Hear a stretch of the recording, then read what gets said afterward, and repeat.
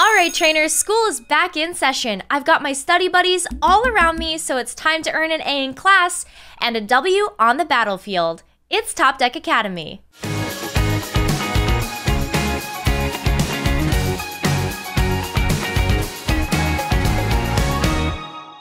I've been exploring different ways to improve my results in Pokemon trading card game battles, and I found one of the easiest ways to do this is to make improvements to my deck. So on today's episode of Top Deck Academy, we'll cover the best way to upgrade a Pokemon TCG deck, using the Inteleon VMAX League Battle Deck as a starting point. You ready? Let's dive in! Oh, and by the way, this season of Top Deck Academy is being captured in Pokemon TCG Live. Shout out to my fellow TCG caster Ellis Longhurst for writing this episode of Top Deck Academy. Before making any changes to a deck, we first need to understand its win condition and overall strategy. This will help us to decide which cards are really important and which cards might be better suited to a different deck. Remember, there are 3 different ways to win a battle in the Pokemon TCG. You win if your opponent has no cards left in their deck at the beginning of their turn, or if they have no Pokemon left in play, or if you take 6 prize cards. Taking 6 prize cards is the win condition most decks are designed to achieve. Let's try to figure out the win condition and strategy of the Inteleon VMAX League Battle Deck. Well, the hero of the deck is Inteleon VMAX. Its max bullet attack does damage to the opponent's active Pokemon and to one of their benched Pokemon. The rest of the Pokemon in this deck are either equipped with attacks that do loads of damage to the opponent's Pokemon, or they have abilities that support attacking Pokemon, or they do a bit of both. I'd say this deck is designed to take 6 prize cards by using Water-type Pokemon to launch powerful attacks as quickly as possible. Have a think about your deck's win condition and overall strategy, and how it could be improved by replacing cards that don't quite fit the plan. Now we're going to discuss how to upgrade your deck by optimizing its structure. Okay trainers, it's pop quiz time! In this deck, which Pokemon's Ice Dance ability should be used to support your attacking Water-type Pokemon? Is it Suicune, Frostmoth, or Inteleon V? If you said Frostmoth, you were right! You must be feeling pretty cool right about now. The best Pokemon TCG decks enable you to execute your winning strategy over and over again. You can only do this if you have the right cards in hand or in play at the right time. That's why it's so important to optimize the number of each card in your deck. Inteleon VMAX is the main attacker of the deck, so I want to have at least 3 copies of that Pokemon. The more copies of the same card that are in the deck, the more likely it is that you will be able to draw that card when you need it. Inteleon VMAX is a Stage 1 Pokemon, so the number of Inteleon V in the deck should also be increased to 3 or 4 copies. Otherwise, you may never get the Inteleon VMAX into play. It may be tempting to fill your deck with all the other powerful Pokemon in your collection, but most players only choose a few complementary attackers. If you put too many Pokemon in your deck, you won't have room for enough trainer cards and energy cards.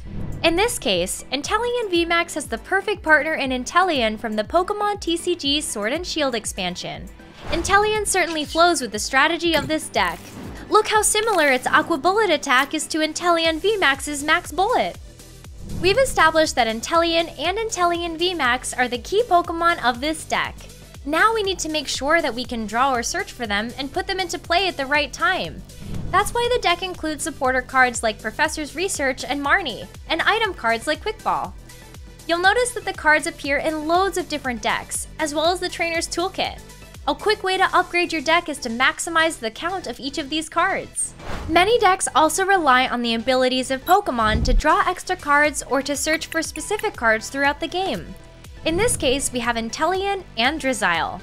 Sometimes Pokemon have abilities with effects that are similar to trainer cards, but unlike trainer cards, the abilities can be used more than once. For example, Manaphy's ability Ocean Search is similar to the effect of Great Ball.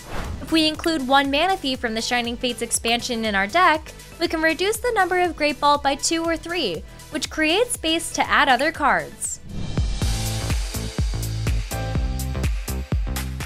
Trainers, it's time to earn some extra credit. Which of the answers below is not the way to win a game? Is it your opponent running out of cards in their deck? your opponent having no more Pokémon in play, yelling, "It's a critical hit!" and popping out of your seat, or taking 6 prize cards before your opponent. Looks like that critical hit wasn't very effective. Taking 6 prize cards or having your opponent run out of cards in their deck or no more Pokémon in play are surefire ways to win a TCG game.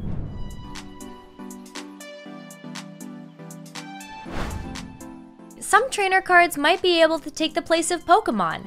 For example, the Telescopic Sight tool card might benefit the Secret Agent Pokémon and this deck more than Galarian Zigzagoon. Telescopic Sight increases the damage Inteleon VMAX can do to benched Pokemon V and Pokemon GX by 30, compared to Galarian Zigzagoon's Headbutt Tantrum, which only puts 1 damage counter on one of the opponent's Pokemon. Keep your eyes peeled for cards that have similar effects. I really like the idea of being able to reuse my resources, so that's why I've added a Nessa to the deck to go alongside my ordinary rod. These trainer cards allow me to retrieve my water Pokemon and water energy from the discard pile so that I can use them in battle again. Lots of trainers choose to include Eldegoss V in their decks to retrieve supporter cards from the discard pile. If we include one of this Cotton Bloom Pokemon in our deck, then we don't have to include as many copies of each of our supporter cards because Eldegoss V acts like an extra copy. If you don't have an Eldegoss V in your collection, you can also try using Palpad. There's just one more step to take to upgrade your deck to Battle Ready status, and that's to make adjustments based on the metagame in your area. Remember, a Pokemon TCG battle involves 2 players, so you need to make sure that your deck isn't washed away by your opponent's strategy. Inteleon and Inteleon VMAX both have a weakness to Lightning-type Pokemon, which means this deck will struggle against decks that include Lightning-type attackers. What could we do to improve our matchup? We could consider including energy cards or trainer cards that remove the weakness of our Pokemon.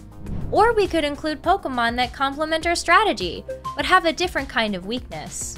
Top trainers often favor decks that are designed to do damage as early as the 1st or 2nd turn of the game. That's fast! Inteleon VMAX needs 3 energy attached in order to use Max Bullet, which might be a problem considering that one of the rules of the Pokemon TCG is that you can only attach 1 energy card to your Pokemon per turn. Outpace your opponents by using Frostmoth's Ice Dance ability or the Melanie supporter card to attach multiple water energy to Inteleon VMAX in 1 turn and make a big splash with a huge Max Bullet. Make sure you keep an eye on Pokemon.com/strategy to learn all about the tactics and strategies your opponent could bring to battle. It's time to earn that A+, trainers! How many energy cards can you attach to a Pokemon per turn? Is it as many as you want? 1 energy card?